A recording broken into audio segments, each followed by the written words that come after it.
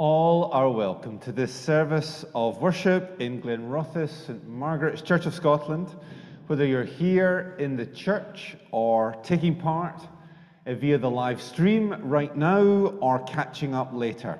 And you are welcome, whether you share the Christian faith of this church or do not. Let me wish you a very Merry Christmas.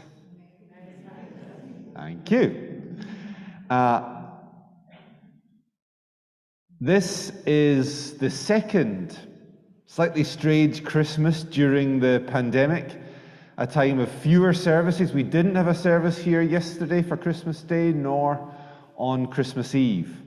And many people's plans have been changed. But it's wonderful that we can be here. My name is Donald MacEwan. I'm the interim moderator in this church. And I'm so pleased to be here with you on this Boxing Day, which is also known as St. Stephen's Day. I lived in Ireland for 4 years, and I'm joined today by my Irish wife. I mean, I've only got one wife. It's not my Irish wife as opposed to my Scottish wife elsewhere, but my Irish wife, Maya Sheridan, whom I met in Dublin. And in Ireland, this is known as St. Stephen's Day, and indeed one of the central squares is called St. Stephen's Green in Dublin. And so today, it's a St. Stephen's Day service. I'm hearing an echo, Ian. I'll just wonder if there's an issue there. I'm hearing myself half a second later. Okay, that's maybe, it's still there, but it's not so bad. I just wonder if there's any kind of issue today on the sound. Okay. Now, the carols that we're going to sing today, that's better, thank you. The carols we're going to sing today were mainly chosen by the elders of the church at the last Kirk session meeting of 2021. And these are the favourites of the elders of this church. Could I also say that the service next Sunday, the 2nd of January, is at St. Ninian's Church, and it's at 10:30, 10:30, and it's happening in person, unless laws change between now and then. But we'll also be on Zoom, and those Zoom details will be on Facebook and the church website if you cannot attend in person. Well now, yesterday was Christmas Day, and so we'll light the final candle in our Advent wreath, the white candle in the middle that is lit as a sign that Jesus Christ is born. The light of God has come into the world, and we celebrate Christmas today. This is the first Sunday after Christmas. And as you can see, we are joined by a manger and a child in the crib.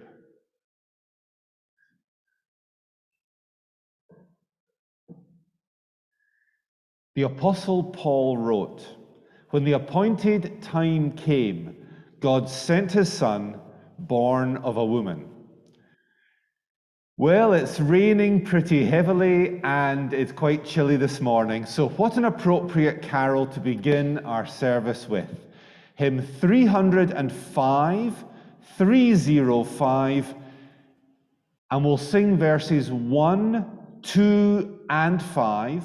1, 2, and 5 of hymn 305 on the screen as well, In the Bleak Midwinter.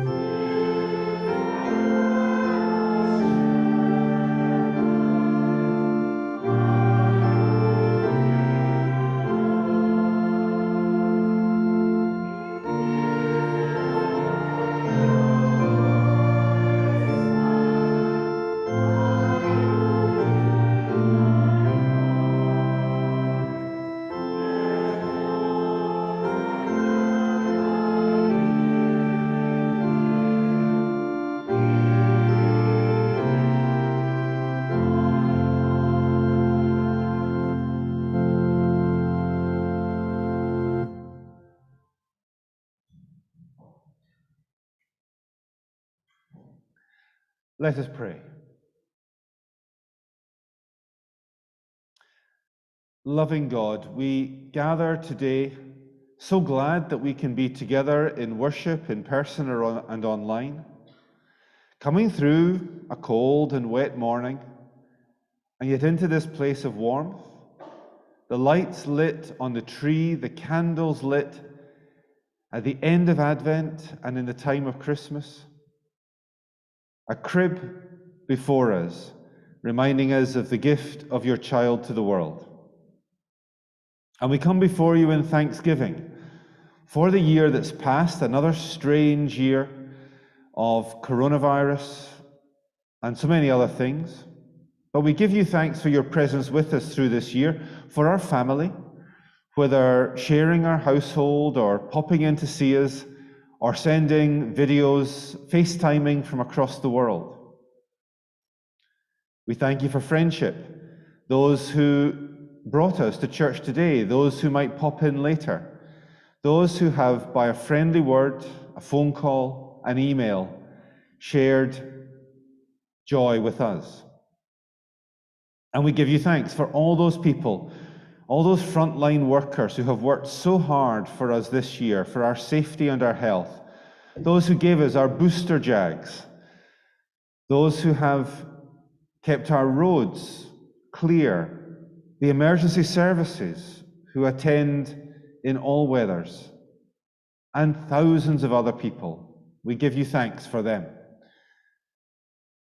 We thank you for nature, for the green spaces of Glenrothes, and for the rivers, the snow on the top of the Lomans, all that is beautiful and reminds us of your loving purpose in our world.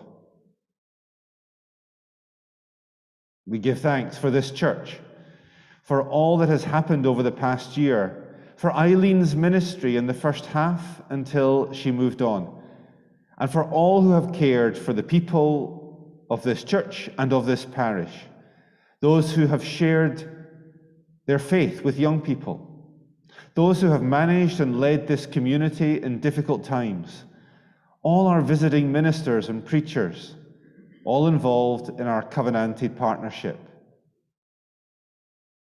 And more than anything, loving God, we thank you for being in our world, sharing all of our experience. Merciful God, we also pray to say sorry today for things we've got wrong. Times have been impatient and our priorities have been mistaken.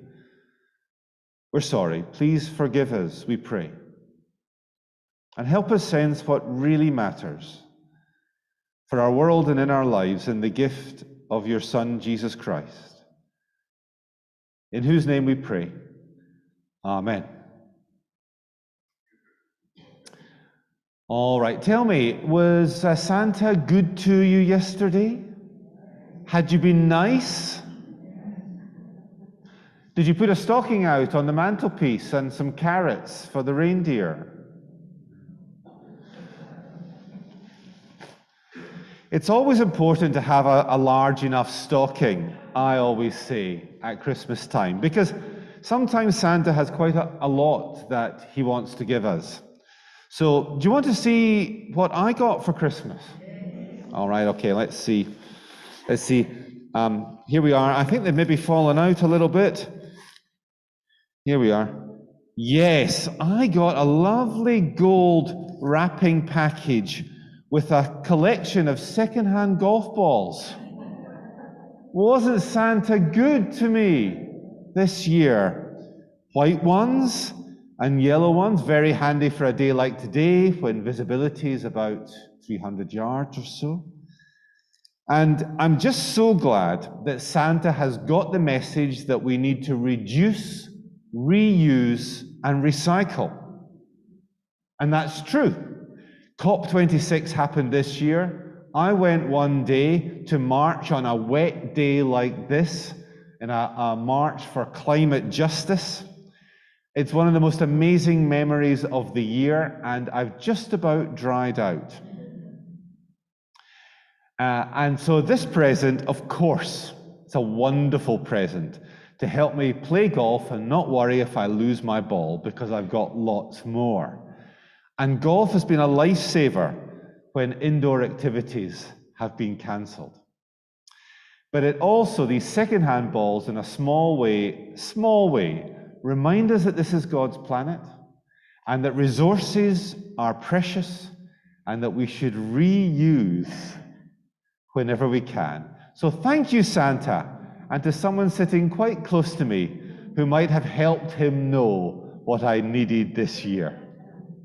Did anyone else get a great present? Who else can tell us what lovely presents they got? Just shout out. Slippers. Well, that's handy in a cold climate. Baffies for Christmas. Are they called baffies in Glenrothes? They are in the East Nuke. Very good, very good. Are they furry, your new baffies? No. Very good, okay. Who else get anything nice for Christmas? Handbag. Very handy, that's right, for putting things in. Excellent new handbag. Anything else? A wheelbarrow.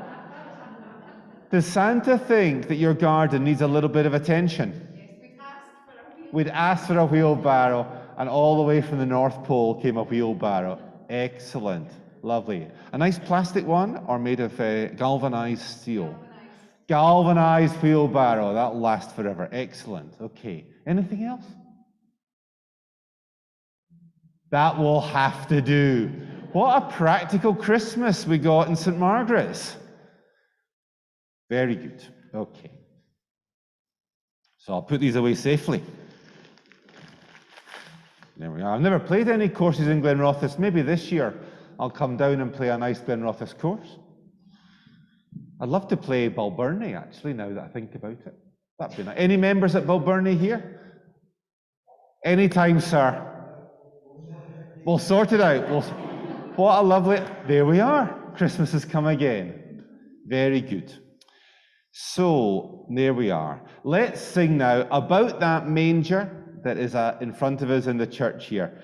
312, 312, Away in a Manger.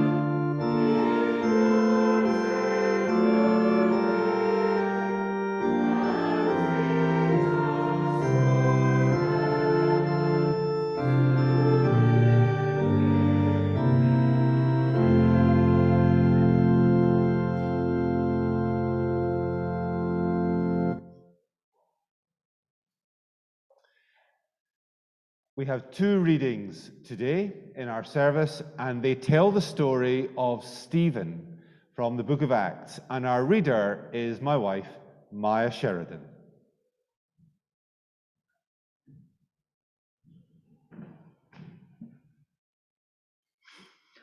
The first reading is taken from Acts chapter 6, beginning at verse 8. Stephen, a man richly blessed by God and full of power, performed great miracles and wonders among the people.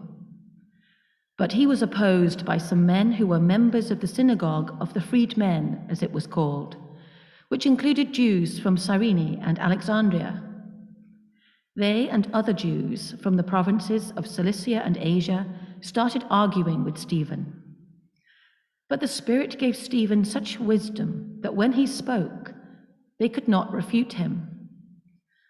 So they bribed some men to say, "We heard him speaking against Moses and against God." In this way they stirred up the people, the elders and the teachers of the law. They seized Stephen and took him before the council. Then they brought in some men to tell lies about him. "This man," they said, "is always talking against our sacred temple and the law of Moses. We heard him say that this Jesus of Nazareth will tear down the temple and change all the customs which have come down to us from Moses." All those sitting in the council fixed their eyes on Stephen and saw that his face looked like the face of an angel.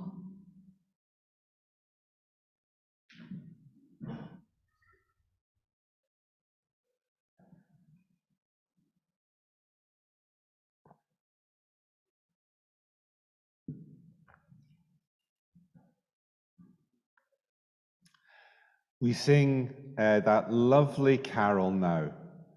309, 309, still the night, holy the night.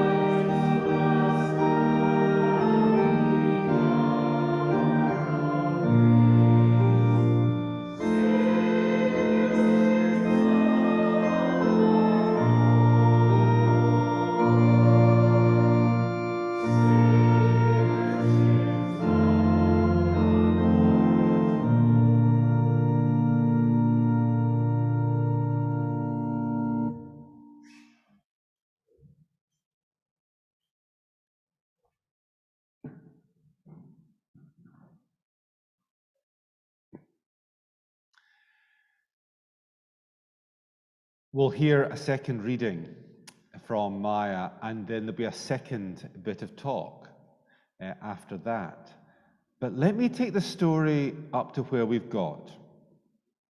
At first sight, it seems so strange that St. Stephen's Day is today, just the day after Christmas.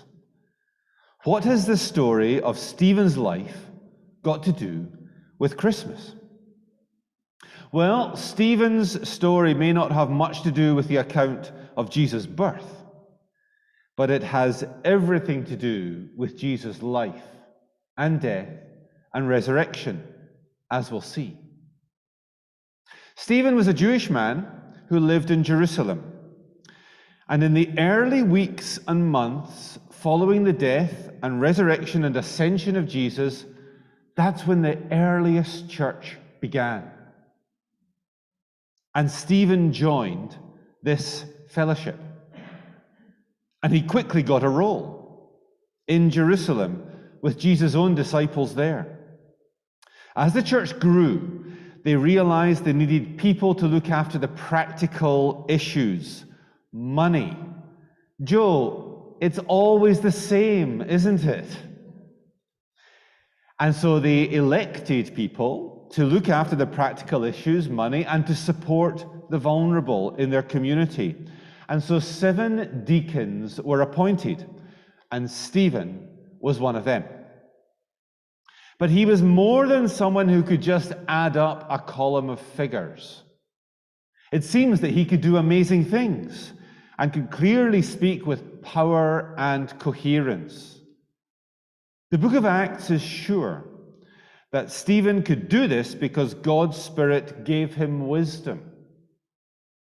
It was this courage to speak and to act for his newfound faith in Jesus that got Stephen into trouble. Almost all the first followers of Jesus were Jewish, and Jesus was Jewish, as is clear from the Bible. Jesus was circumcised when he was 8 days old and taken to the temple when he was 40 days old by Mary and Joseph. And Stephen too was Jewish. These earliest followers were convinced that Jesus was the Jewish Messiah, the appointed one sent by God to reign. They didn't think they were leaving their religion behind. Rather, they thought this is what their religion showed them, that Jesus was God's presence in the world. But not all the Jews agreed. Some thought that Stephen and others were turning away from the true faith. You could call Stephen a progressive, and some of the other Jews perhaps traditionalists. Maybe they knew that Stephen was sincere. In their heart of hearts, they knew that he was expressing his deepest convictions, but they wanted him stopped and his message blotted out.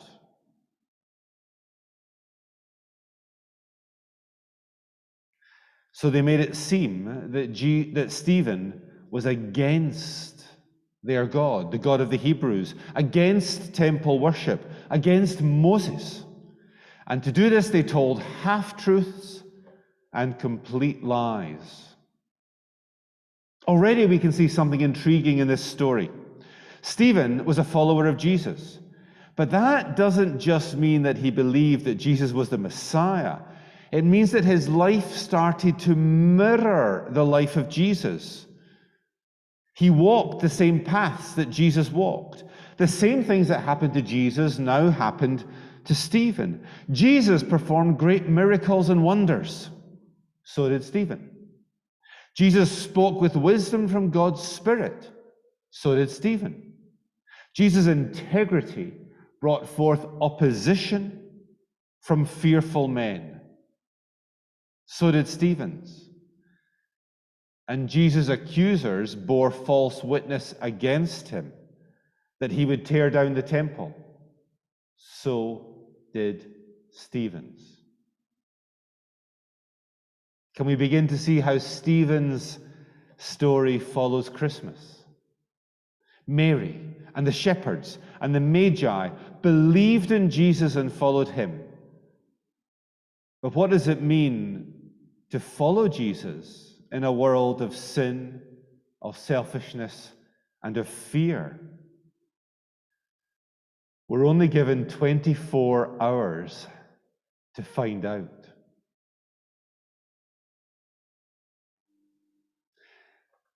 Let's go back then, that day before, to the first Christmas day. And we sing now that beautiful carol that begins so many carol services at 315, 315, once in Royal David City.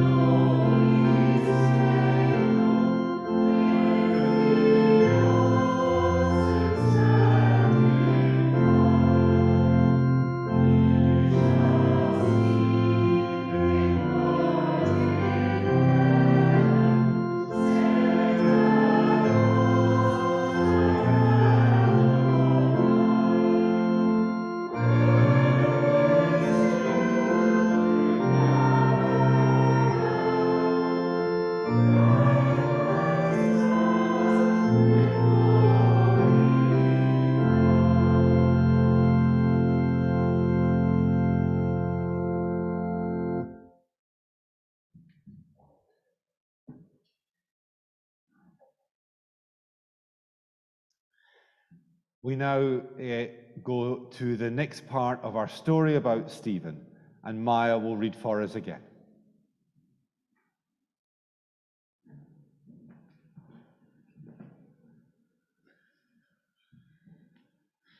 The second reading is taken from Acts chapter 7, beginning at verse 54. As the members of the council listened to Stephen, they became furious and ground their teeth at him in anger. But Stephen, full of the Holy Spirit, looked up to heaven and saw God's glory and Jesus standing at the right-hand side of God. "Look," he said, "I see heaven opened, and the Son of Man standing at the right-hand side of God." With a loud cry, the members of council covered their ears with their hands. Then they all rushed at him at once, threw him out of the city, and stoned him. The witnesses left their cloaks in the care of a young man named Saul. They kept on stoning Stephen as he called out to the Lord, "Lord Jesus, receive my spirit." He knelt down and cried out in a loud voice, "Lord, do not remember this sin against them." He said this and died.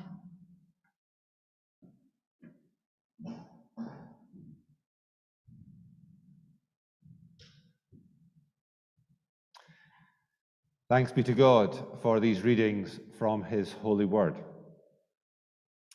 He said this and he died for his faith. And we sing now of the faith that Stephen died for.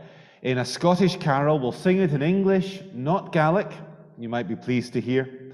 And it's in the book at 314, Child in the Manger.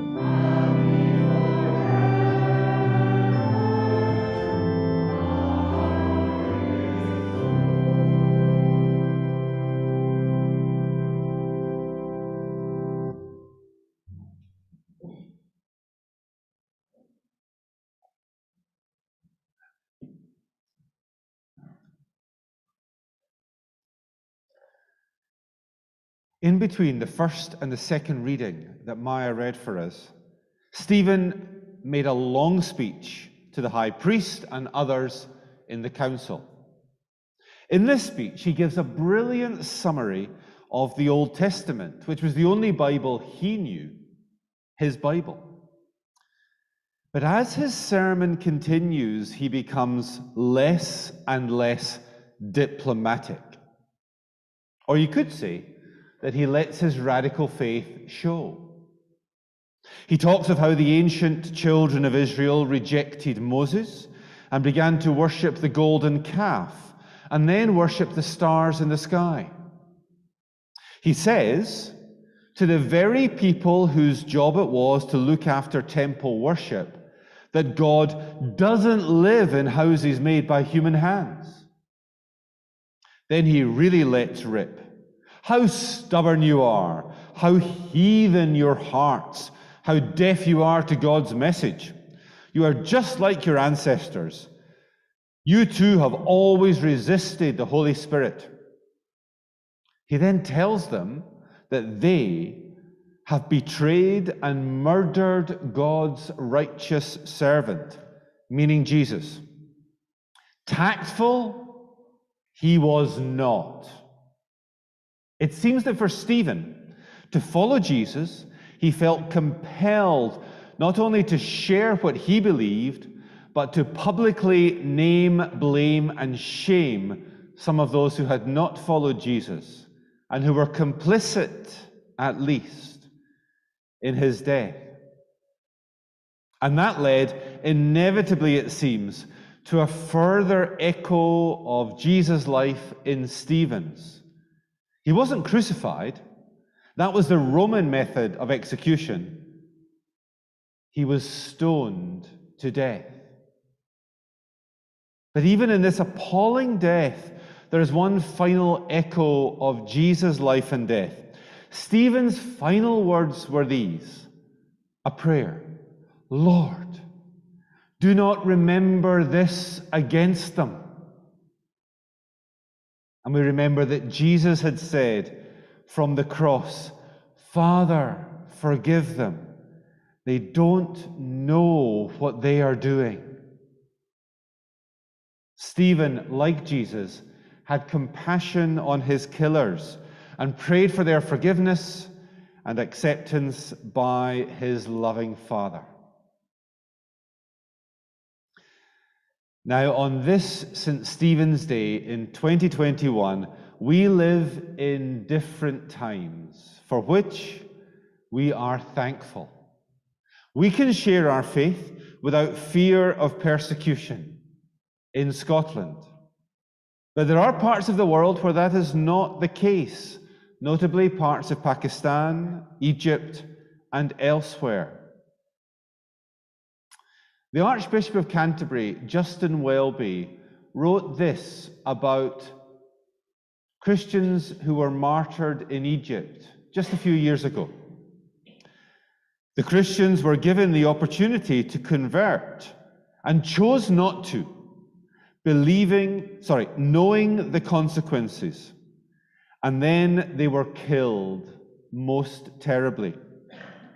And the one who got away tells that each of them, as they were killed, were calling out, Jesus is Lord. What immense courage people in our day and time have shown for their Christian faith. We might grumble a bit at government restrictions on worship, but we can surely see that that is not anti-Christian or anti-religious, but pro-public health.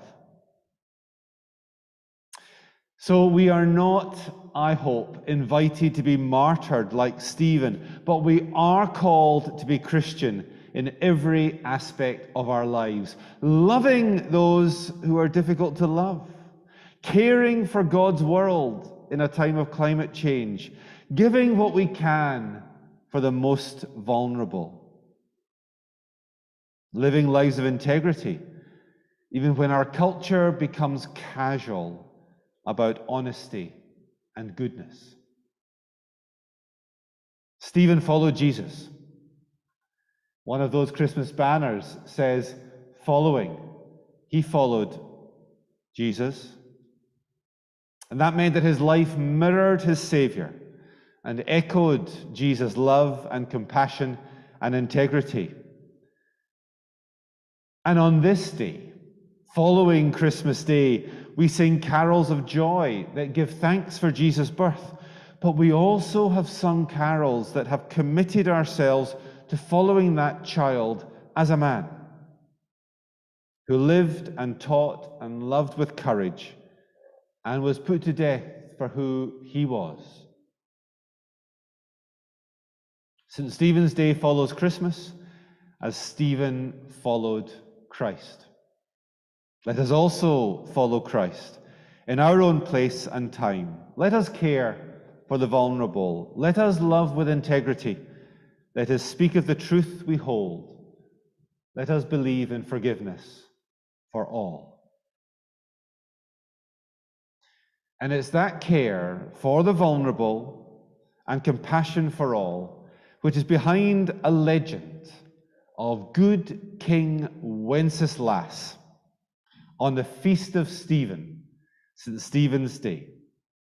And so we're now going to sing that carol, Good King Wenceslas Looked Out. But before we stand, let me tell you how we're going to sing it. Because this carol, it's not in the hymn book, it's only on the screen. This carol is in 3 parts. There's a narrator, and the narrator's words are printed in black, and we'll all sing those. And then King Wenceslas, he has words, and they are printed in red. And so only half the church are going to sing the king. And I think my wife should be singing the king. So we'll have the side of the church nearest me and the lectern will sing the king's words in red. And then the page, Wenceslas's page, he has words to sing, and they're only printed in blue. And that will be the side nearest the Christmas tree will sing the page. All right? Red for the lectern side, blue for the Christmas tree side, black, we sing all these words together. So we stand to sing, Good King Wenceslas Looked Out on the Feast of Stephen.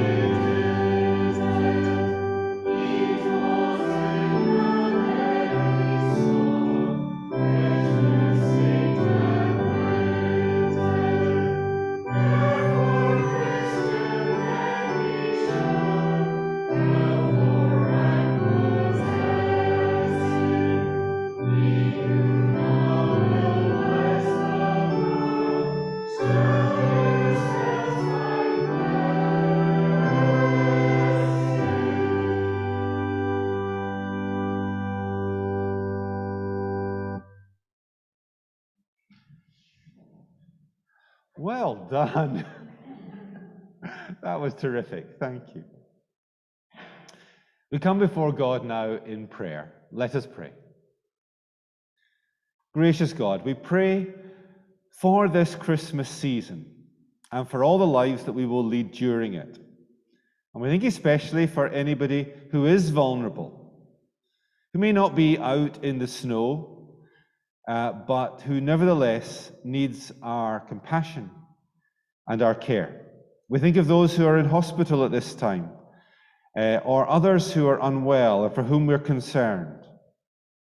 We remember those who are lonely, who are spending Christmas on their own unexpectedly, or those who've been unable to travel. We remember anyone struggling with anxiety or with sadness. We think of people we'd love to be with at this time, here in St. Margaret's Church, or sharing meals together, or opening gifts with over the season, but we cannot be with them in person. Bless them, be near to them by your presence, we pray. And in a quiet moment, we bring them before you in our hearts.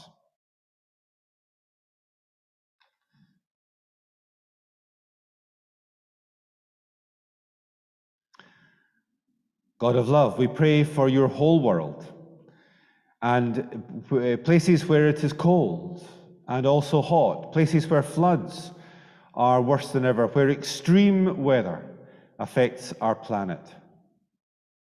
Be with those who are most affected by that, by poor air quality, by having few vaccines or little access to them for coronavirus and other illnesses. Help us to share freely across the world with what we have, with our wealth and rank possessing. And merciful God, we pray for your church.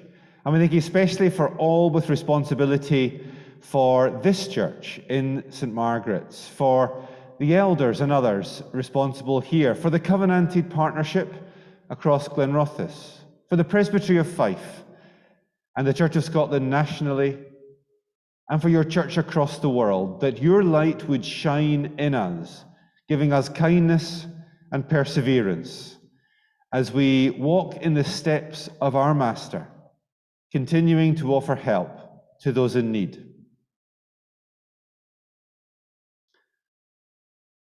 Eternal God, we remember also those whom we have loved, who have been part of our lives, with whom we've shared Christmases and New Year's past, and whom we now no longer see, whom we trust have been found in that place of perfect light and love in heaven.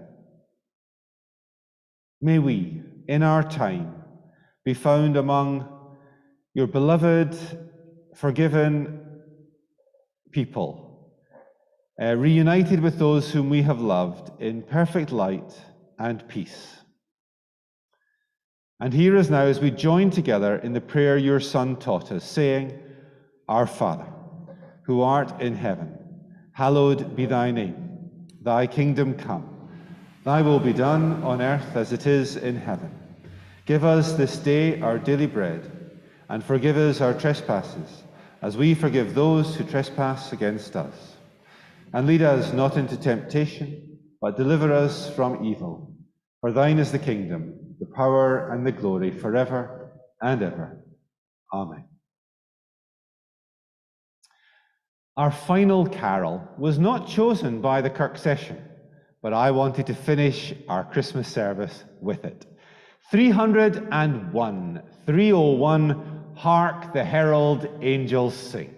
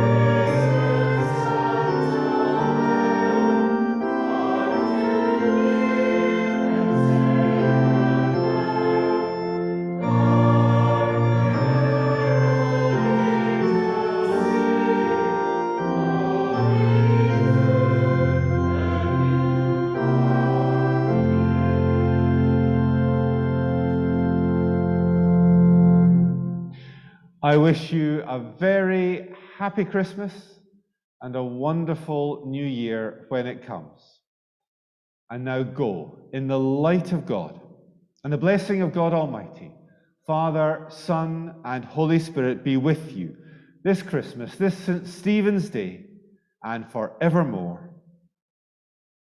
Amen.